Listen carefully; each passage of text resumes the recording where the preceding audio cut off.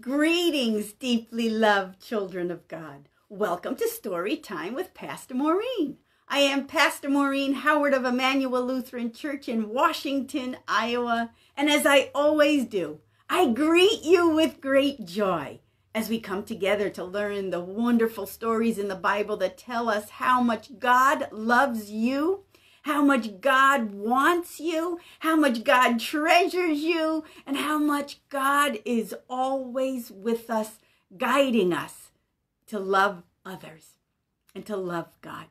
Well, the story that we're up to today is called God Calls Samuel, and we are reading from the Spark Story Bible, which is published by Augsburg's Fortress. The last time that we were together, we were reading about Hannah wanting a baby. And you remember she was in the temple and she was praying to God because she wanted a baby. And God granted her wantings and gave her a baby. But part of Hannah's promise was that the child would be raised in the temple. And that's what happened. Hannah had a baby. She named him Samuel, and now Samuel is 12 years old, and he's living in the temple, and Eli is taking care of him. So let's continue. Let's continue reading the story. Now, my phone has gone off twice, which you probably have noticed. Stay right there, and we'll continue reading if my phone goes off again. Here it is. God calls Samuel. Samuel was a 12-year-old boy who lived in the temple with a priest named Eli and learned about God. Eli took care of Samuel, and Samuel helped take care of Eli because Eli was almost blind. One night, something special happened. As Samuel slept in the temple, he heard a voice call out, "Samuel!" Samuel thought it was Eli calling, so he jumped out of bed. "Here I am," Samuel answered as he ran to Eli. "I'm here because you called me." But Eli shook his head. "I didn't call you. Go back to your bed." Samuel did as he was told and fell asleep quickly. A little while later, the voice called out again, "Samuel!" This time Samuel was more tired and crawled out of his bed more slowly. In Eli's room, Samuel rubbed his eyes, scratching his tummy, and said with a yawn, "I'm here because you called me."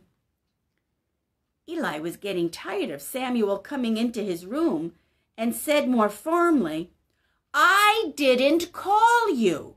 Now please go back to bed." And here you can see it's nighttime. And here's Eli sleeping, and you can see his eyeball opening up as Samuel comes into him and says, "I'm here, you called me." You see Squiggles? Yeah, even Squiggles is running with Samuel to tell Eli, I'm here. Eli doesn't look too happy that he's woken up. When this happened a third time, Eli thought to himself, "Aha, it must be God who is calling Samuel."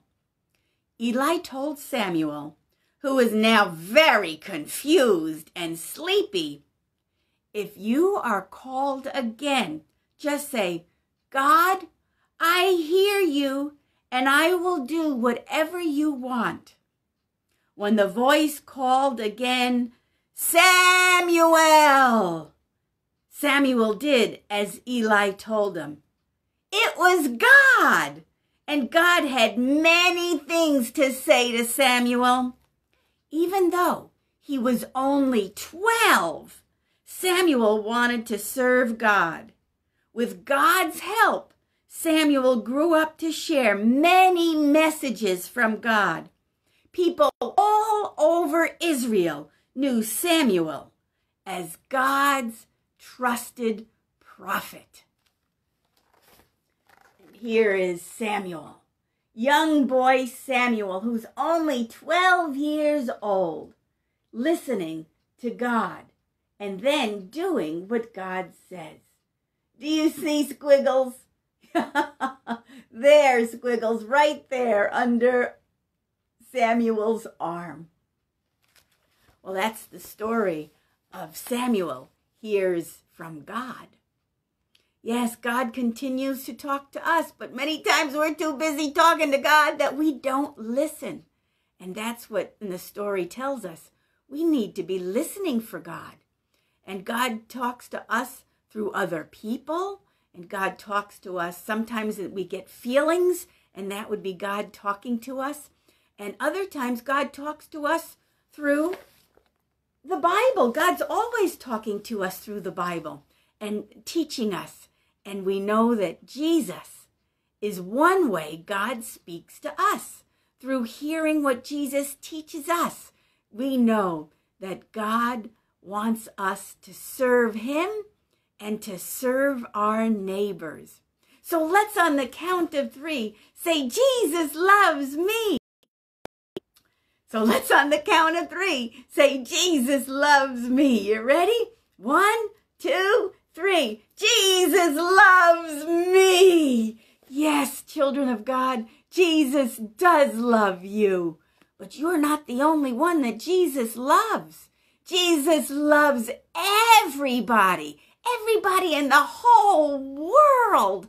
Oh, so let's say Jesus loves our neighbors too. Ready? 1, 2, 3. Jesus loves our neighbors too. Yes, Sam and Samuel and Eli and Lori and Kelly, God says to you, I love you. And Jacob and Joseph and Sam and Crank and Joey, God says to you, I love you. Doris and Wilma and Mary and Yarrow, God says to you, you are my treasured children and I love you. So children of God, take time to listen. Take time to listen to God calling you and seeing what God has in store for you. How can you serve God's people? How can you love God with all of your heart? So when you pray, when you talk to God, make sure that you leave time for God to speak to you. So you have a grateful day, children of God, and I'll see you tomorrow for another story in the wonderful Bible that tell us how much God loves us. Have a grateful day. I'll see you tomorrow. Bye-bye, everybody.